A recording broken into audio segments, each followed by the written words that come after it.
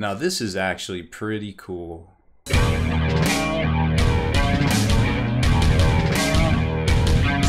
Spiky bits.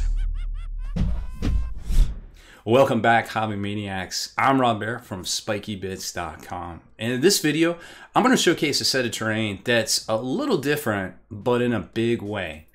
So this is a pre-painted, ready-to-assemble set of terrain from a company called Jucoci, I believe is pronounced. I've been talking to these guys for a while. They wanted to send this to us to talk about, and I was kind of apprehensive, to be quite honest with you. We showcased their display case that they had because I noticed a lot of people were buying it off of our links on our site. And I was like, well, what else do they produce? And I saw this terrain set and I thought that was cool too. And I reached out to them. I was like, hey, I'd really like to showcase your display case. And because I like how it's designed. It's already got, you know, it's already magnetized. You just put, you have to magnetize your figures, but you just put the stuff in it and it's good to go, and it slides out and you can see it and it looks really neat. And a lot of people have been buying them based off our link clicks. And they said, hey, we're out of stock. And we're out of stock because of your article, so thank you. And I was like, awesome, that's good to hear. But they're like, hey, we developed this set of terrain and we spent a lot more time on the set of terrain than that display case. And we'd really like you to talk about this. And I'm like, I don't know, man. Like, there's a lot of terrain sets like full color, you know, pre-printed, pre-painted, whatever you want to call it out there. And we talked about several of them in the past. And you know, MDF is like, it's something that people either like or they don't, right? It's that hardboard, and this comes printed in full color. And they're like, no, it's designed to go together without any glue or anything like that. And I'm like, okay, now you have my interest. I want to see how you did this, because that's, you know, to take the weight and take the wobbliness and all the things from anything that can happen at a table and be secure for people's miniatures, that's a big undertaking. So yeah, I can appreciate that you design something to be that robust and to be that friendly and still be at a decent price point. And let's talk about that. So now I say a decent price point and you see, hey, that says $199. WTF, dude, that's a lot of money. I agree, it is a lot of money, 100%. But here's the thing. When it comes to terrain in general, when you compare it to plastic kits from Games Workshop, you've got kits now that are $85. You got combo kits that are $210, I think $220 or $230 for the Nachman terrain, I believe it was. And that was, you still got to cut it all out and put it together yourself and paint it. So this starts to like, oh, wait a minute, maybe $199 isn't that bad of a price once you start thinking about it. Now, granted, I get it. This isn't for everybody out there. Some of you can make your own terrain. I can make my own terrain. I don't have time to make my own terrain anymore. I really don't. I wish I did. I really, really enjoyed making terrain. I enjoyed all the hobby aspects. But for some folks that might not have that time and they just like, yo, I just want a dope looking table. I don't want to put a lot of time and effort into it. This might be for you, because check it out. Here's like all the different pictures. Let me actually go over to the site here. So here's the specs on it. Now, let's see if we can get in here and start looking at it. So here's kind of the enlarged pictures. Contents wise, you're going to get more than comparable products out there. Like, there's comparable products out there by different people in the hobby, sure. They are more than $200, and you don't get as much stuff. You almost get more than double, or I would say double plus. You do get double. You get double plus in this kit for less price than most of the other folks out there putting this stuff out, which is just a really cool thing, right? Just in general. And then here's kind of the specs on it. You can see these are the pieces you get. You get multiples of them as they show you right here. And then it gives you some ideas of like how it looks, you know, on the tabletop and things. We're gonna show you and unbox this because I have one here and some of the parts put together. I'm not gonna be able to lay it out on a table because that room is a little full right now, unfortunately. My studio room has become a storage room. So we don't quite have that option, but I do wanna show you the unboxing and actually put some of the parts together and show you just how they made it so that you don't have to use glue. Here's what the box looks like when you get it. And this thing is massive, and it's not light whatsoever. This thing, I don't know how much it weighs, but it caught me by surprise when it came in. I was like, oh, what is this? I actually didn't expect it just as quick because we had talked about them sending me this, and I assumed they were going to send it to me from, you know, their manufacturer or something overseas. And it literally came 2 days later. So they have all the Amazon warehouses stocked with the stuff already, ready to go. which is really cool. And here you can see better, you know, like what you get inside the box. 36 pieces total, and you know, like I said, you get double plus on all this stuff than most people, which is just crazy. No glue required. That was, you know, that was the thing that got me. I was like, how is that even possible? And then let me move my light out of the way here. When you get this bad boy opened up, you're like, well, you know, did it get damaged? No, it didn't, because they got like this 1/2 inch thick foam in here, which is really smart. It's basically encased in a cooler of foam, and they've got little meat slots for your big meat hooks here to actually pull out all of the pieces here, which, you know, just as deep. This is like 4 inches deep of these pieces. So I really like that they have an instruction manual too, because a lot of times in products we've reviewed here on the channel too, they don't come with an instruction manual, and it's a large undertaking for anybody to do. And the fact that they have it in here is really cool. I mean, even just a sheet of paper with a QR code to something like this online would be super helpful too. And I think a lot of brands sometimes overlook that. But anyways, so you get kind of the gist of how many different pieces are going to actually come in that big stack that I just showed you, which we'll get back to here in a second. But then once you get this open, it basically folds out. It's not like a booklet per se. I guess it's more of like a leaflet. It's going to show you all the stuff, and it's going to show you, and this is probably the only thing I don't like about this whole setup, to be quite honest with you, is that for each building, you're going to need parts from all of the different punch-out sprues.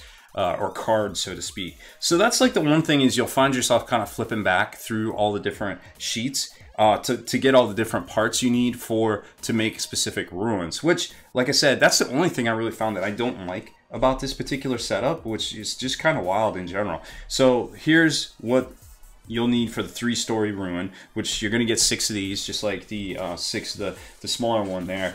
And I've already put these together, so I'm just going to kind of show you a little bit like of how they go together. The very important thing on both of these is that you put the piece at the bottom, your foundation piece, that you always find that one, because it's going to have these little notches in the corner, and you can see it right here that which one's which, so you shouldn't mess it up. But if you do, you just know that, hey, you know, this one's the floor and that one's the top, so you won't mix that one up.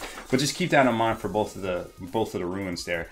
And then it's pretty self-explanatory and kind of ingenious, like how it all locks together.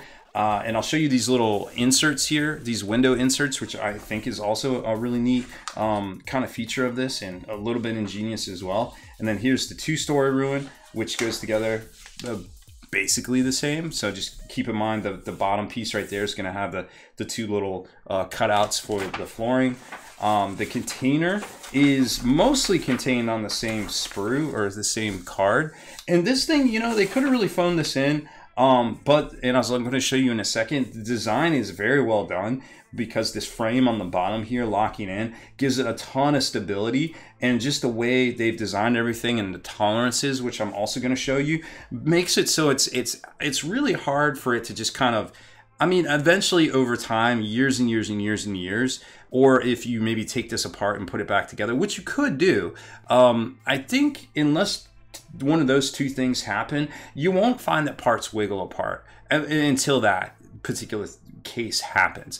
This is going to be very sturdy, and I'll show you why. And then you've got the forest or area or whatever you want to call it. This probably was my least favorite to get together, and I'll show you why. I mean, it's easy to put together. It's just a little bit looser than I would like these little notches on the bottom, which I'm about to show you as well. They aren't quite, the tolerances aren't quite as good as, you know, I think the rest of the stuff that they did. So let me, and all of it's already all falling apart. Let me grab one of these here, and we'll take a closer look. So here's an example punch out card, and I've already accidentally just kind of punched that out. These, you don't need any tools. You don't need anything. You just literally just do, like I said, just punch it out. You want to be careful, of course, like these areas here that are a little bit tighter. You just can't just, like, you know, get all crazy with it, but you really won't need anything really. I mean, like I said, you can glue this stuff, but you don't need to. And if you know, you just need to, like, kind of stash something away, they will kind of plug back in together if you wanted to, like, reassemble and stuff, but they're going to kind of slide out once you do punch them out. So I wouldn't say maybe that is a good idea to store them. I think you just put them together and that's kind of it. The first thing I wanted to show you was these grates, and these are great, get it? because you don't have to punch out all these parts inside of here. And at first I was like, oh cool, you can denote your objective, you know, and everything like that. But they actually sell separate objective markers, and these are a little bit too small, you know, to assume that you have a 40 mil base in there. They're only about 7 inches in diameter. So that's kind of a drawback, I suppose. But I think what these are in, they're also not flat either. They're about 1/8 of an inch on either side. So these are more meant to kind of break up the you know, the area. Like if depending on what you're playing on, they're just to give you a little bit more depth. You don't even have to use all 6. You could use them to denote objectives, but you don't have to, or they're not like the standard 40k size, I guess. But it's just something cool that's in there that I thought was pretty neat. Now here's the second thing I wanted to show you. These are the crates, and like I said, they could have really phoned it in on the construction of this, but these are really sturdy. Like you don't have to worry about anything with this. This is no glue, absolutely no glue. Like I can take this apart. And the thing I want to talk about too, the tolerances are so good on this that you literally have to use 2 hands to do anything. Like this will not wobble apart. Like you have to cognizantly go in and try to take it apart or adjust it, and it actually put a little bit of stress over here, so I really need to remove this at the same time. But you get the idea. It's very robust, and it just won't pull apart, in my opinion. I don't even want to try to do this on camera because I already messed it up, because that goes in there. But there we go. So yeah, as you can see, it's actually pretty tough, and I really like how they did this design. And yep, I shouldn't be doing this on camera at all. The top actually goes together pretty well too, and there isn't going to be any torque going back and forth. The top actually comes right off, but the fact that they have these little notches right here kind of keeps it all together. So like I said, really well thought out. And the 2 tops, well, when I'm not an idiot trying to do stuff on camera, I shouldn't. The 2 tops lock together. If you really wanted to create, like, you know, some impassable terrain or something like that, I feel like it's perfect. Third is their bases of forests here. And these, like I said, they kind of, unless you keep everything super flat, they will fall out. Like, you know, don't pick this stuff up and try to move it, but you really shouldn't be picking stuff up and moving it mid-game either. So I feel like maybe that's not a fair criticism, I suppose. The pieces themselves do go together. They're a little loose at the top, but they go together pretty well. Like they kind of do this tongue-in-cheek, tongue and groove, I guess is the actual term. They do this tongue and groove design right here, which definitely is very good strength. But because the strength is all at the bottom, the tops might flare out just a smidge. Just be aware of that. But like I said, if you just need to take it apart, you know, to roll a tank in or something like that over top of it, you can. But when you go to pick it up, you know, you probably want to remove these, because they will kind of fall out a little bit. They're just not locked in to these pieces here, and they are very actually, when I figured it out, they are very removable as far as that goes. So just be aware of that. And then next we have the small ruin, I guess they call it. And this thing's cool. It does use the same pieces as the larger ruin, like the corners and stuff right here. And probably like a piece of criticism is maybe these don't need to be a square, I suppose. Like they could be kind of cut like right there. Because if you're punching them out, maybe that's okay, because they can kind of do it here. But it doesn't have, you know, it still kind of has a sharp line. So, but what's cool about it is you can definitely put your models in here, and you don't have to worry about your models, you know, unless you're hitting the table, which you shouldn't be hitting your table. Even if you put a little bit of stress on here, like, oh, I accidentally bump it, they're not going to go like tumbling down or anything like that, which is really hard we haven't seen something like this before. Some people use magnets, some people use Velcro. You know, there's different options out there, but just to see this, you literally put it, you basically push fit it. It's easy to build, I guess. And the way they do it is they got these little support brackets right here. Like again, you have to use 2 hands. This isn't going to wiggle out. Like you're not going to have to worry about any of that. This just wiggles out, or pulls out, and then you insert these into the brackets right here, and then it literally locks in. So it's basically like held it permanently in place with these little clips. Same thing with the sides here, but these are more for a stabilizer to keep the flooring on, and that's why those little bottom corners are so important, to kind of keep this locked into here from the underneath.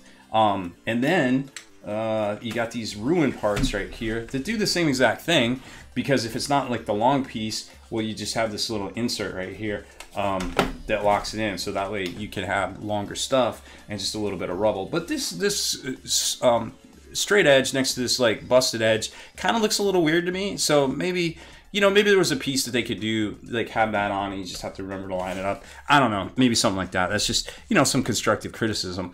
And then the full larger 3-story building is awesome. Like, this thing is really cool. Same everything, same features, like it snaps in, it locks in, you know, it's this tall, it's super strong. Like, I'm going to, the camera is actually not attached to this table, so, you know, I can push the table and the dude's not falling off. Like, and it's pretty strong. Like, I could put larger models up on here and I don't feel like there's any problem with that. And then, you know, you can obviously see guys through the windows right there, and that's where they came up with those little inserts that you see right here. I'm sure the little line of sight blockers. These are neat because they give you a bunch. Not that you probably use them all, and they just pop in. You just see this little it folds and then it just pops in, and you have the folds pointed towards the back, and then it keeps it flush with the front. And it's genius. Like, it's literally genius, and it looks great. You don't even notice it at first. You're like, oh, it's blocked. Oh, okay, cool. And then, you know, you want to play with all of them open, you can do that too, and it's just whoop, right in. It's crazy cool, like how neat and how much time and effort they really put into this. So overall, I think while $200, the current price when we reviewed this, is a lot of money, I don't feel like it's a lot of money for what you get in the value and the design and the effort that went into this. That makes it so unique, and the value, of course, over the other sets that are similar out there. You know, the pre-printed HDF, you know, terrain sets. Just the fact that you can punch this out and put it together is I've never seen anything like it, and the fact that it's so sturdy is really cool, and it really impressed me. And I'm glad they sent me this box to kind of talk about and share with you guys out there, because I think it's a really good set of terrain. So thank you so much for watching our unbox and build of the new Jucoci Battle Zone Creation Kit. I guess this is their ruins. Maybe they'll come out with more depending on how well this does. I hope they do. And they have a ton of products over on their Amazon store. They're all here in the States, ready to ship out. Within 1 to 2 days, probably, depending on where you are here in the States. Overseas, I'm not exactly sure, but you know, definitely click the links in the comments and the description of the video as well, just to kind of get an idea for yourself there. But yeah, can't say enough good things about it. Follow the links because they don't have an actual web store, but they are on Amazon doing fulfillment. If you liked that video feature, consider supporting us over at patreon.com and get back in the mail each month a miniature crate full of some of the stuff we review here, as well as some of the top 3D artist designs out there too, to help support what they're doing. Plus, discount coupon codes from some of those same manufacturers. They're yours to keep, whether you cancel or stay on. It's totally up to you. Obviously, we want to keep you as happy as possible. So check it out over at patreon.com/spikybits.